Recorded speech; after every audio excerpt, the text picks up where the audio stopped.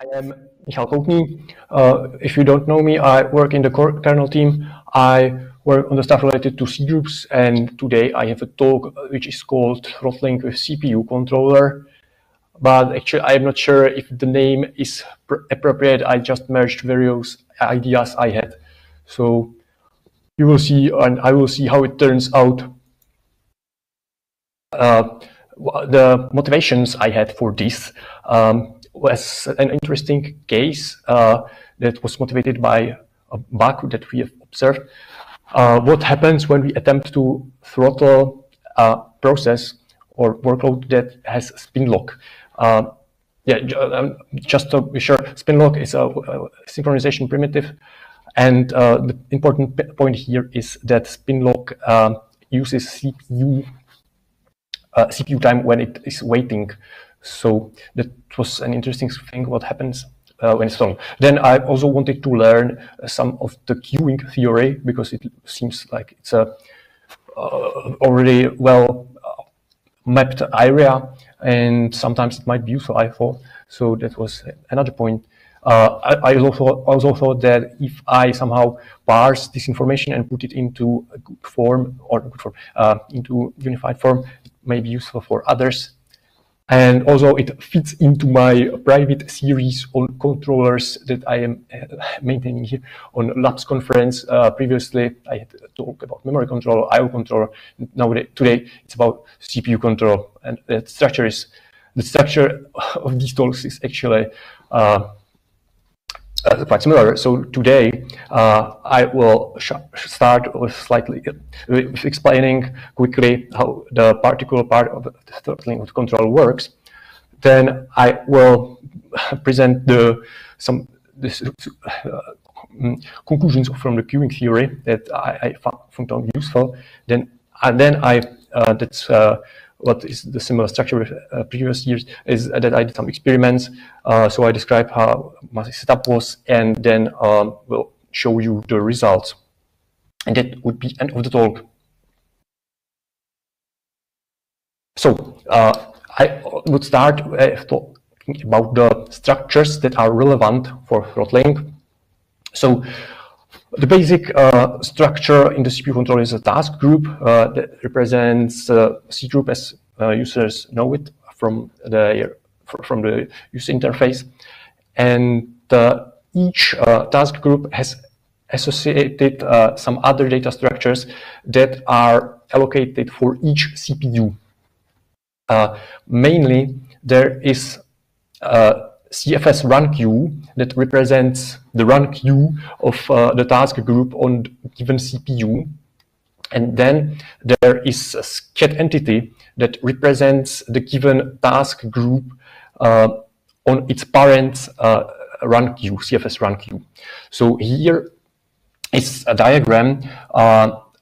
It's always confusing for me to know what is associated with what. So here we have a simple hierarchy. There is the root C group, and it has two descendant C group, C group 1 and C group 2. And if we look at the C group number 1, so it has these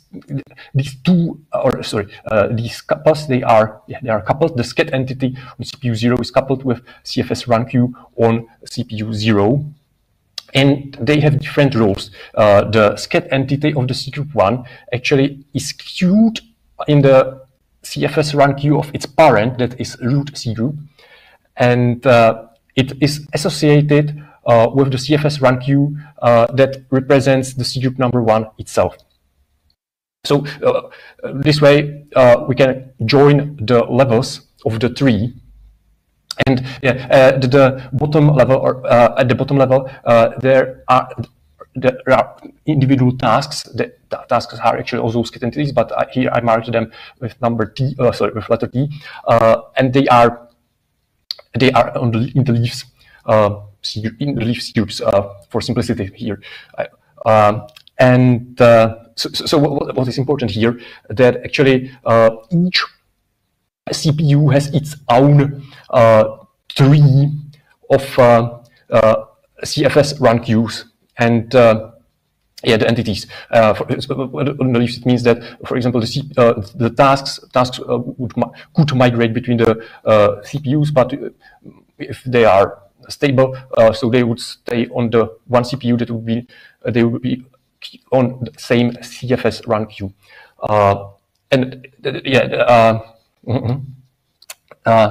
This is what I wanted to say. So it is the tree. Just here at the top, I forgot to say that the root C group has not associated SCAD entity because its root C group is not to be scheduled by anything. So it's where the CFS scheduler starts the iteration and actually starts with the SCAD entities on the first level of the CFS run queues associated with the root C group. So the SCAD entities can be put or taken off the CFS run queues depending whether they are runnable. So we are talking about CPU control. That means we have perhaps some CPU intensive workload. So all SCAD entities would be most of the time runnable. When throttling comes in,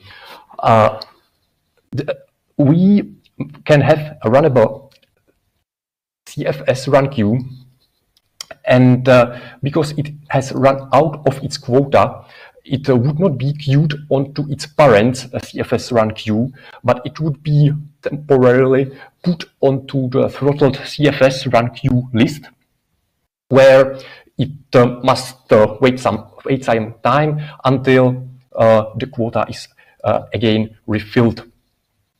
So this is just for the relevant data structures. About the refilling, we will talk about it right ahead. So the input from the user for the throttling is a period and quota that relates to a single C group. The period basically says, or from the user point of view, it says you have this quota of CPU time, and every period you can use at most this amount of CPU time. How I implement it in the kernel? There is a SCAD CFS period timer that is triggered every period time, and it refills a whole group's bucket of runtime. It's important that this is shared for all CFS run queues of all CPUs, so it's like global bucket.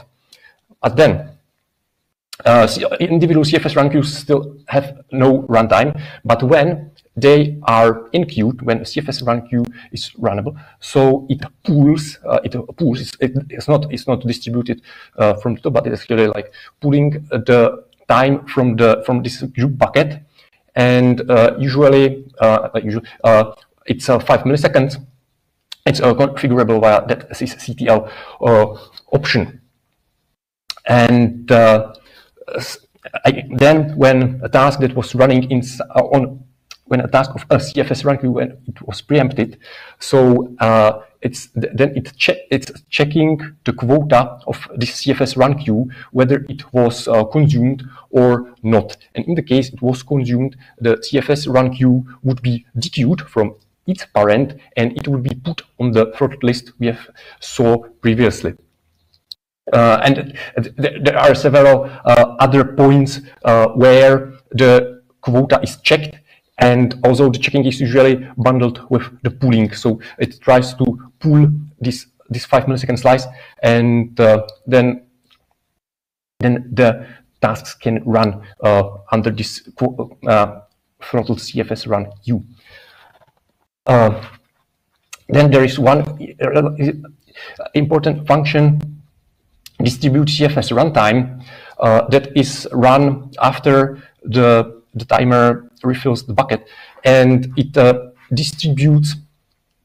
It actually looks at the throttled list, and if it realizes that there is enough runtime in the bucket, so it takes the CFS run queues off the list, but it does not give them any runtime.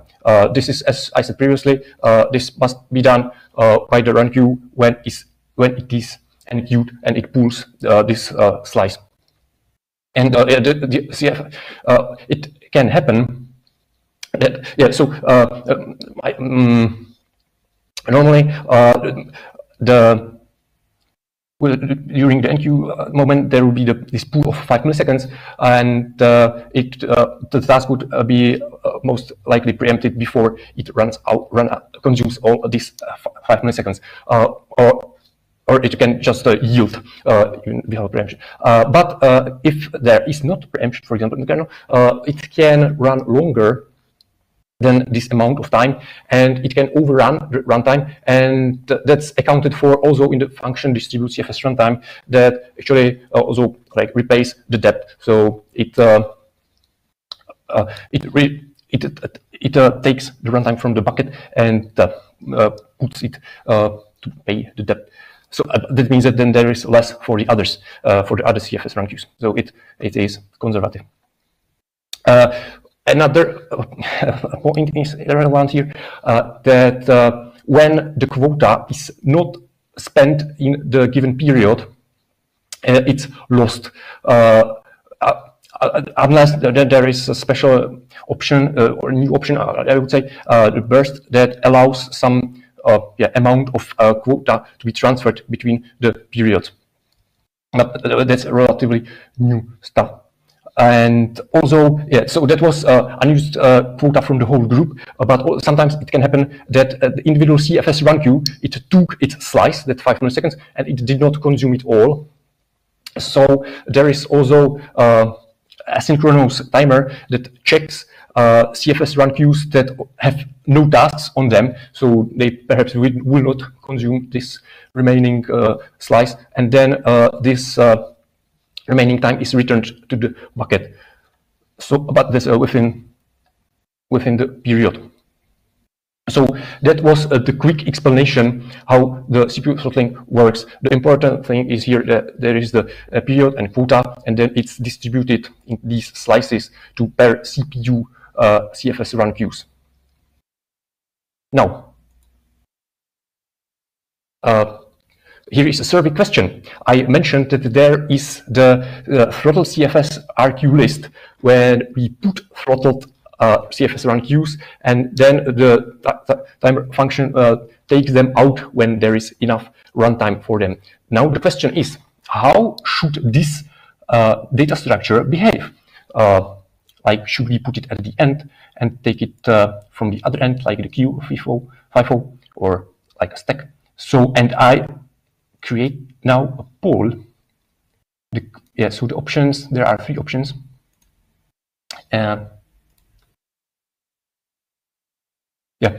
So A is FIFO, B is LIFO, and C something else. And you should now see the voting buttons. So I will leave it running for a bit. So as I said, each task group has a CFS run queue for each CPU. So if we have a big system with many CPUs, that can be up to number of CPUs CFS run queues on this list.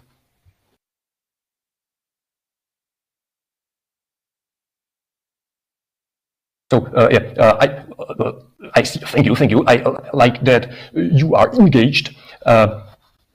So I will publish the results now, and it should be visible. So most people voted for A, that it's a FIFO queue, and that is how it should behave. But historically, it wasn't always FIFO for some reasons. How this access to this data structure had to be synchronized. So at some point in time, it even behaved like a FIFO. So it means that if there was a low quota, so only some few chosen CFS run queues at the top or at the bottom, or perhaps at the top of the stack, were enjoying the distributed quota, and some other CFS run queues were starved at the bottom of the stack. And that could cause quite some troubles. Fortunately, no such issues are currently tracked. Currently, I mean C15 SP4 kernel. So that was that was all about the CPU controller in this talk, and now I move to the queuing theory. Here is a picture of what is the basic abstraction used in the queuing theory. Perhaps I think there must be someone who knows it. For me, this was always interesting. I've never had a course on it, apologies if I'm telling something obvious or well known. So as a refresher. We model server, or actually it's a multi-server that's on the right side. We have C servers, and they have one shared queue on the input when the requests are coming. That's with the letter lambda. And usually the people involved in the queuing theory use Kendall's notation, which can consist of up to 4 numbers or variables that describe the given server model. So the first letter, it tells us the distribution of times between arrivals of the requests. And the distribution, there are some well-known names for this. So M means exponential, because it actually means like memoryless, and that is exponential distribution. And D, deterministic, is a constant distribution. It's just always the same distance as the space between the arrivals. B is the distribution of the processing times, because the server takes some time to process the request, and it is also a random variable that has a similar distribution. C, as I said, this is the number of the servers we can see here, and K here in the picture is actually, K minus C is the capacity of the system of the requests that can be in the flight in the system. So, like for the reasons of the probability calculations, the K accounts to the total number. So actually, the length of the queue, or the capacity of the queue, is K minus C. And usually the convention is also that the mean arrival time is denoted as lambda, and mean processing time of a single server here is denoted mu, the Greek letter mu. So now we have the terms. So now let's look at some pictures. Pictures from vacation, or pictures from drawing the behavior of these systems. So the simplest system is MM1, which has exponential distributions both at the input and the processing times. And here, this is just to get acquainted with the graphs that I use. So beware that I used logarithmic access. That's the first point. The latency is on the left axis.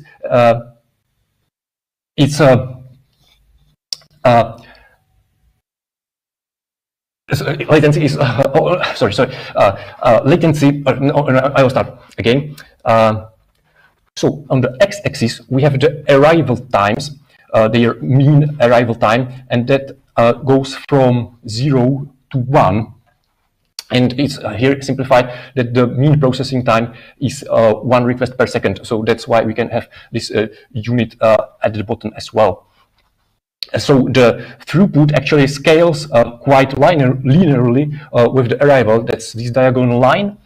And latency, that is the time from the issuing of the request until its completion. That's the purple line. And you see that the latency grows as we increase the arrival times. And actually, in this model, if the arrivals are equal or even more than the processing rate, the queue diverges. There is no finite number that could be assigned as an average number of the length of the queue, or the latency here, it's average. So this is basically to explain you how this graph is made and how it, what's interesting in it. That now, next picture. Here is the model when we, instead of a single server behind one queue, we have C servers behind one queue. So again, the slightly diagonal line is the throughput. We see that it scales, but actually here the line means it's common for all the servers. So if we have, for example, the C, if C is 8, so of course the throughput would end at the point of mean arrival rate of 8 requests per second, because you can see the queue again diverges. But what is interesting here in this plot is that, for example, we have 4 parallel servers, and we can see that there is some slight latency, but it's not very big. But if so, it's this orange line. So, but if we double the number of servers, so we get on this yellow line, and if the arrival rate stays still the same, so we basically resolved any latency at all, because there will be always 3 servers and there will be no queuing. On the other hand, if we reduce the number to the half, so we would be still at the arrival rate of 4, but we only had 2 servers. So, we would have 4 servers, the blue line. So it would be at the point of this non-divergence, and we are lost. So this is the model for MMC server. Now, so the C was a finite number. So here is also for completeness MM infinity. That would be if we had infinite number of servers. Actually, I kept the x-axis with the rate up to 64, but we have infinite number of servers, so it could go to the right to the infinity, and we still would have latency of 1 second. So we can imagine that this can be, for example, some very well scaling Kubernetes cluster that has infinite number of servers available, and there are no shared components at all. No, this is just for the completeness, because now the interesting stuff comes now. These models, I told you, they diverge when the incoming rate equals the processing rate. And we cannot calculate the length of the queue, because its limit is infinite. So what is more realistic is that we have bounded queues.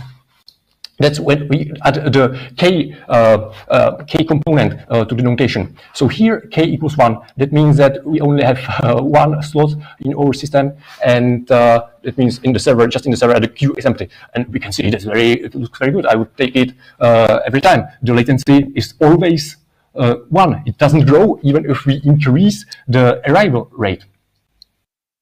But yeah, like we see, there is some problem with the throughput at the bottom. With throughput at the bottom, that it actually does not scale as nicely, and it seems like we don't process all of the incoming requests. And so here is on the next plot. It has I added it to the top plot. Now it's annotated on the right axis. It's the drop rate. So despite we have this nice constant latency, all requests or all served requests are served in a constant time. The drop rate actually grows quite substantially, and if we increase the incoming rate, we just it's a good dropping machine. It just loses requests. But latency is good.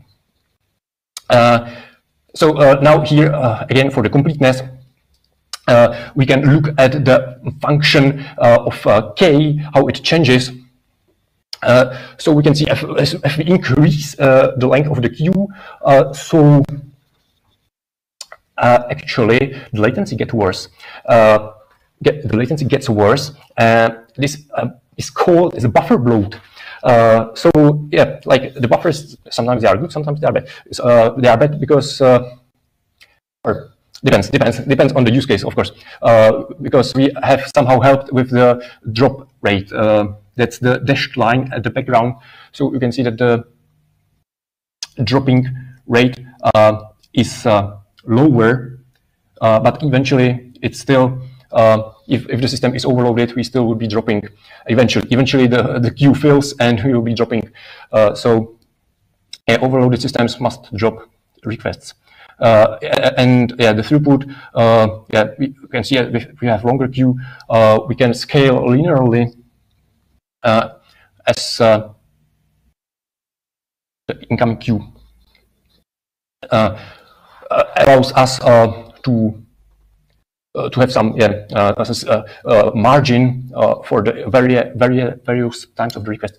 But if the incoming rate is bigger, we cannot grow our throughput above the capacity of our server, the processing time. So, yeah, interesting thing also what I wanted to point out here, when we have these long queues, so the latency actually doesn't grow if we increase the arrival rate. So the latency would just attain the time that we need to pass through the queue, because the queue is finite. So we have like finite latency, and it doesn't grow, but we increase the dropping rate. So it makes arguing about the system sometimes simpler if we know that the successfully handled request would have some bound on the latency. Now, that was the surfacial queuing theory. Now, my experiment. The server. Previously, I had this abstract server. So now I created. It's actually it was bare metal server, but then I had a container. So in the container, I had Apache web server. It was 15.4 based. 15.4 base image, and it was running on Tumbleweed host. The machine had altogether 48 independent CPUs, or independent, I mean, like threads of execution. And for this Apache server, I did some changes from the default configuration for the purposes of my experiment. So I aligned the number of the workers with the number of available physical threads on the machine, because I didn't want to have less to examine all the space, and I didn't want to have more because my intention was to have a heavy CPU workload, so more request workers wouldn't help. More request workers than physical CPUs wouldn't help me. Then listen backlog. I reduced it to number 1. That's the lowest number, because I wanted actually to eliminate the effect of this buffer bloat, because that would mean for me I would have to wait longer until some requests are still in the queue, and it made the measurement simpler. And I changed the forking mode of the Apache from the default pre-fork mode to the threaded mode.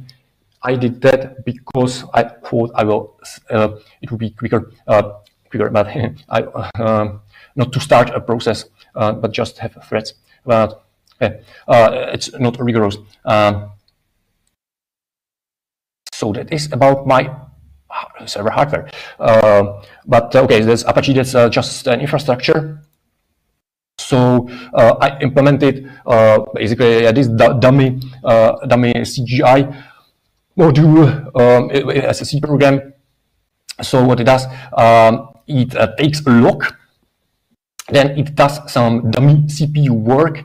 I here use some locked ratio so that it's not all work is locked or in the critical section. Then it did some rest of the parallel work. That was also CPU work. The types of lock that were taken, this was use space implementation. So there were three options. No lock, so actually it would like run everything in parallel. Mutex lock, that's the lock that is unscheduled when it's waiting for. And spin lock, as I explained in the beginning, the interesting one that takes CPU time when it's waiting. And similar, when I presented the graphs from the theory, I did it also in my setup, so that the workers on the workers of the server process one request per second on average. But on average, I will get to that perhaps later. So that was the server. Now my client, because you also need some clients. So actually, I realized that HTTP benchmarking is a very wide area that people do it a lot, perhaps because of various APIs. So there are lots of benchmarking tools, HTTP benchmarking tools written in various languages, but they have one disadvantage for my use case. I wasn't able to find a tool that could have controlled the incoming rate, because all of these tools, they just try to saturate the server and feed as many requests as possible before the requests are dropped or not responded in timely fashion. So this wouldn't work for my experiment when I wanted to examine the whole space, or like the whole space, but going from the low load on the server to the higher loads, so to see some change of the behavior. So eventually, I chose one of these plethora tools called Work, and I did some modifications to it so that I can control the arrival rate to the server. And I ran it on a different computer, but it should not affect my measurement, because the ping was under 1 millisecond. The requests lasted on average 1 second, so that should not count that much. So now, what I thought about it, how it could be modeled. So here we have like three parts of the pipeline going from the left to the right.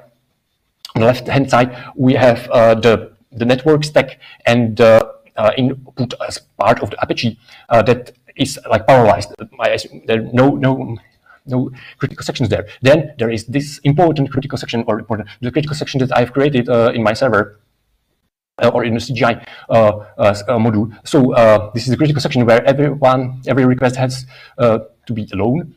And thank you, I see. Then there is the rest of the parallel work, and then the net output. So we could think about the first component as MMCK model when we have the K, the bounded queue. Then into the critical section, actually we could think about it as MM1 without any boundary, because thanks to that it comes through the first module. It would restrict the maximum rate at this boundary, and similarly at this part. So this would work nice. There is actually Burke's theorem that says that if we have, okay, I'm not sure about MMCK, but MM1 or MMC or MM infinity server, so its output actually produces again exponential distribution. So it's nicely composable. Yeah, but actually in reality, it's slightly different.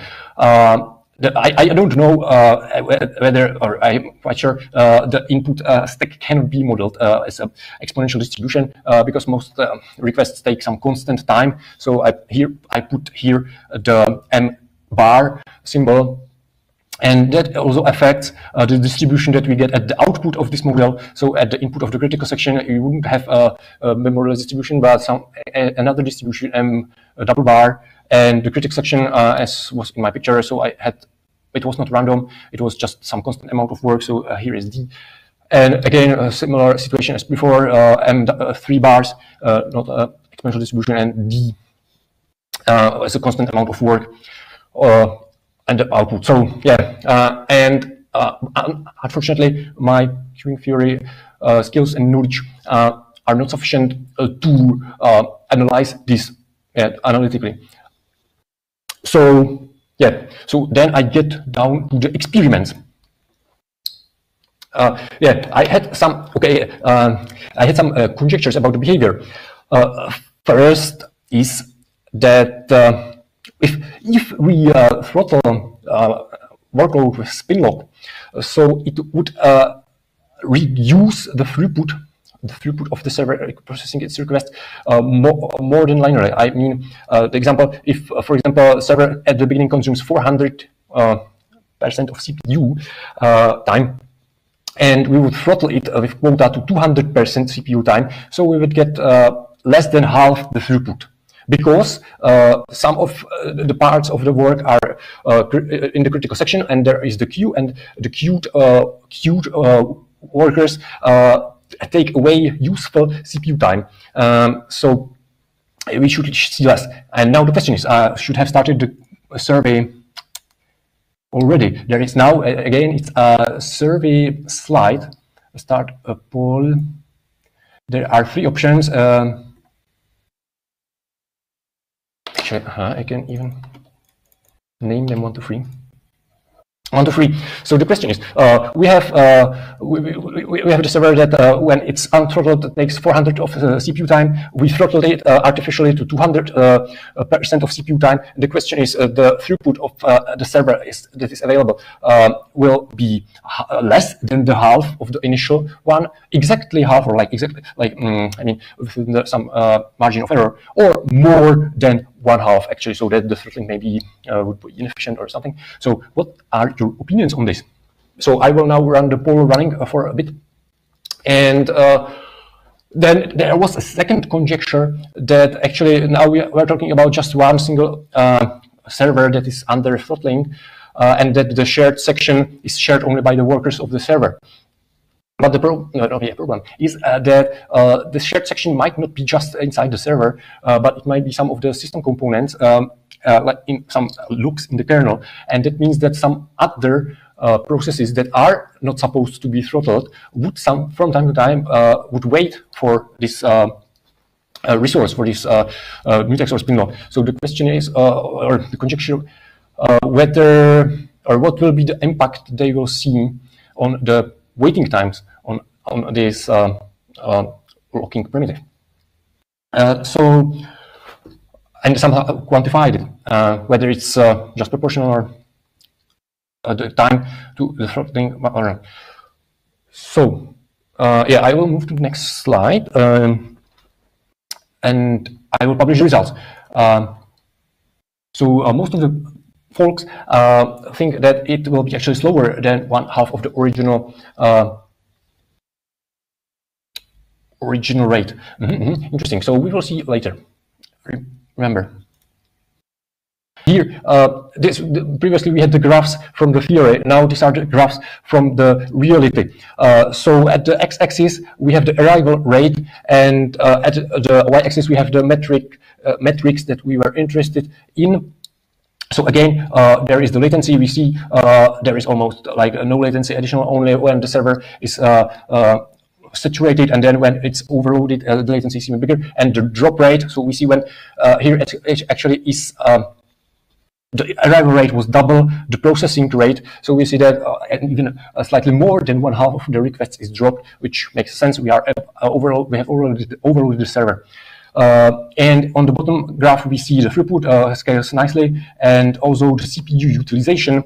We see that on these 48 machines, that the blue line, 48 CPUs machine, that we cannot get more than 48 CPUs. And so this is just how to read this plot. Here's more interesting. The scaling, the first picture was without any locking inside the server. Here there is locking.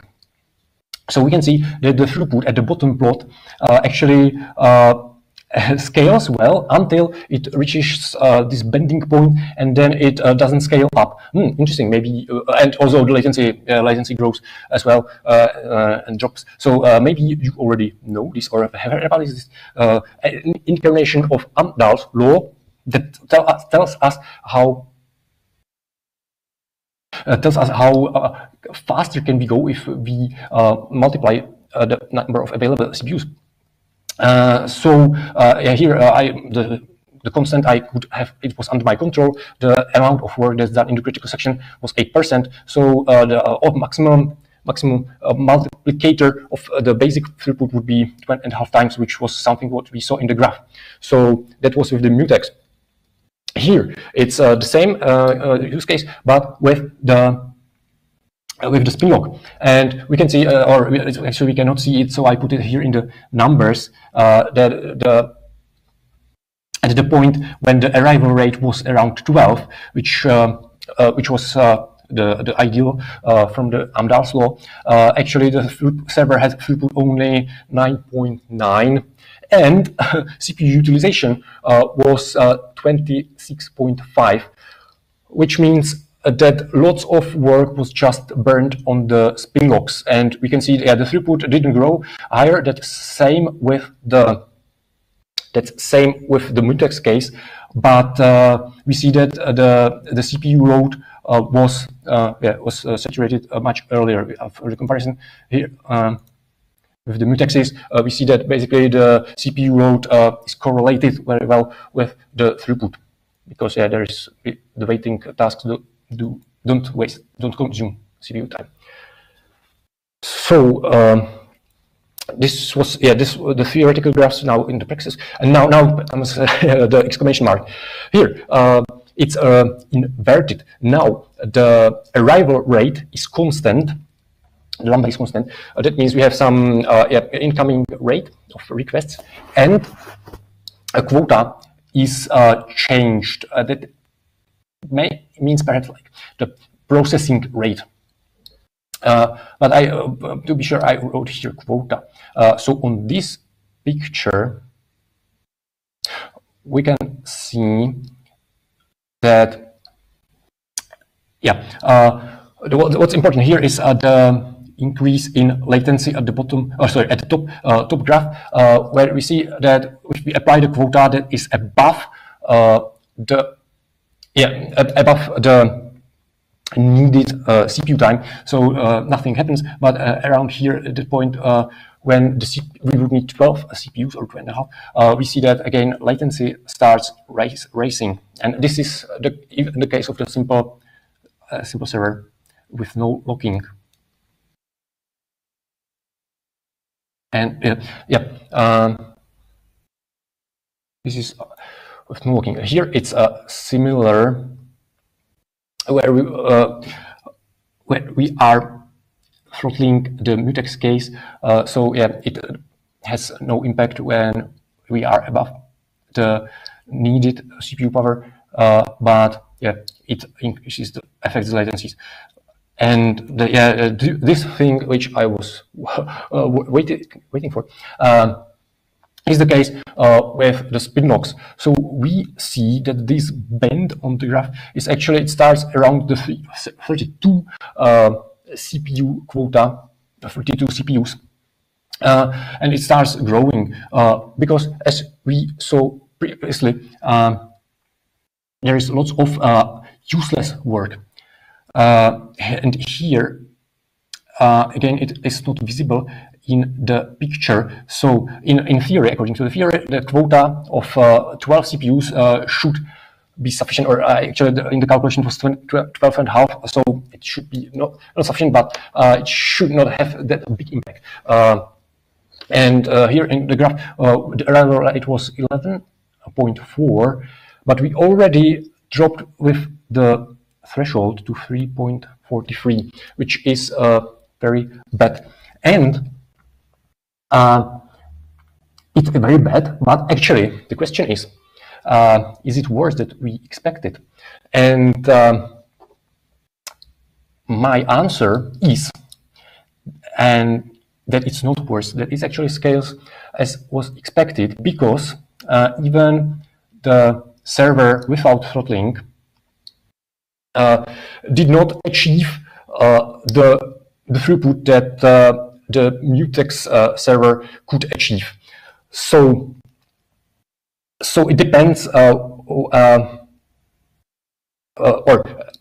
if we take the server with consumes 400 of CPU time, and it's the spin lock one, and we reduce it to 200, the throughput would reduce to half as well.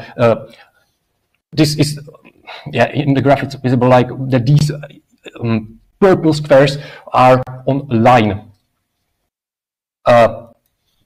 But the problem is that this Spinlock server with 400 CPUs cannot handle, in our case, incoming rate of 4. It is actually already at this point, it would be handling much lower incoming rate. So when it's lowered to the half, it will be half of this low rate.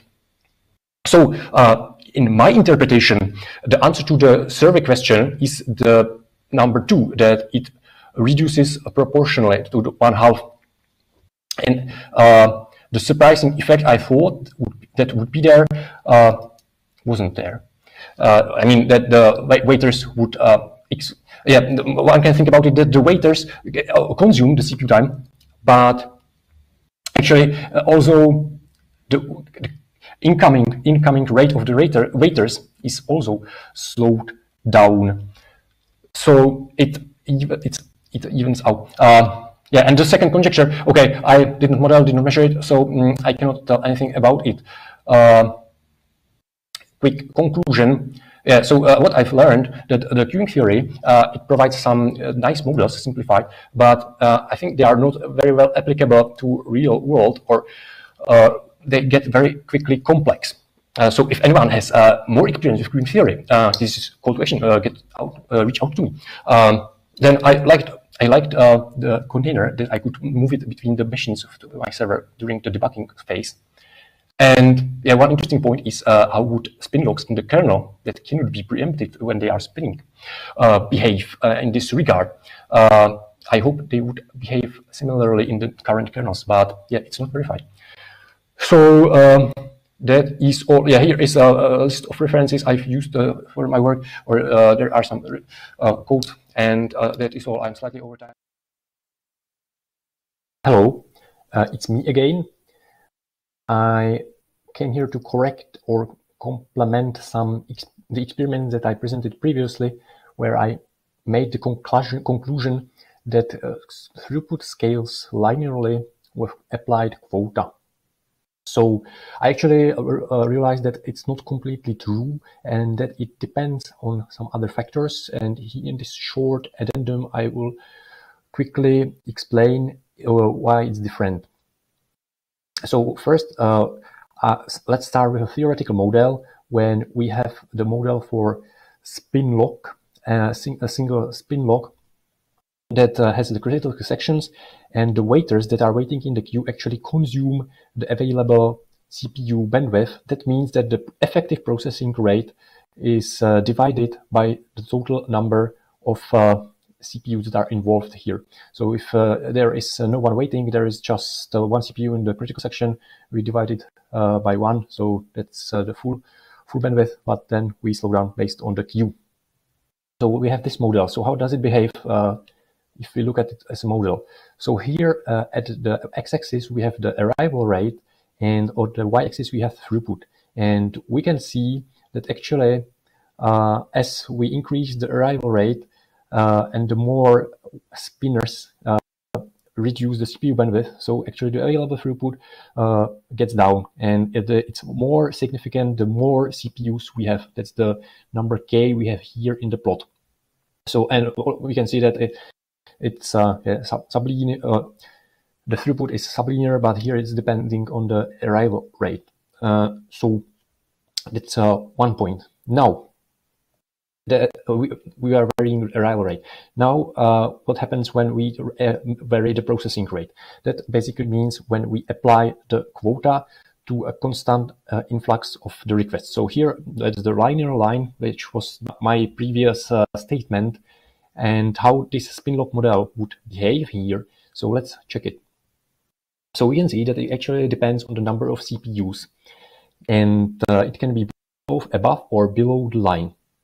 If we look at the case when we have lots of CPUs, so it behaves linearly. You can see that that's what I claimed previously. I was basically just looking at this case with lots of CPUs or with overloaded server. So it scales nicely linearly. If we reduce the quota 10 times from 10 to 1, we see that the throughput goes down linearly.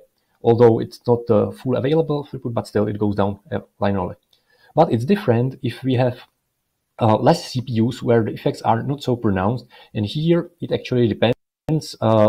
If we scale the throughput from 10 to 1, it is above the dashed line, that's linear. So we see that the throughput after throttling can still be above the linear proportional rate. So that was what I wanted to clarify, that it actually depends, even with this model, it depends on the number of CPUs that are taking away the CPU time when they are waiting. And also, if we look at the CPU usage that predicts this model, we can see that actually as we apply the quota, we go with the processing rate down. So at some moment, we actually increase the CPU usage for the constant arrival rate, because we actually make the critical section more contended, and the contenders contribute to the CPU usage. So there is this peak or spike in CPU usage, but it's always below the quota. We don't break the quota in the theory, but we cause some CPU usage raise. So this was visually the model. Here are the formulas that I've used for it. This is just for reference. And here is the picture that I measured with the stuff that I described, and I reduced the arrival rate so that I could get to this zone where this could be visible. And indeed, it was visible. We can see that the throughput, if we look at the throughput where it starts bending, so it's actually sublinear. So that was the case. It was an interesting case in the previous plot where it at the beginning it drops quicker, then it's again linear. So previously I was looking only at this zone, but we can see that there is this initial drop. And also interestingly, we can see that the CPU usage actually raised slightly around this critical section, or sorry, critical value, where the quota is approximately just about enough for this given constant arrival rate. So yeah, I think the CPU usage was something like 6.2, and here the peak was 6.6. So it's not that much, but it's measurable. So here, this is all from this correction slides, and the thing to remember is that actually applying quota to spin lock can have these various effects.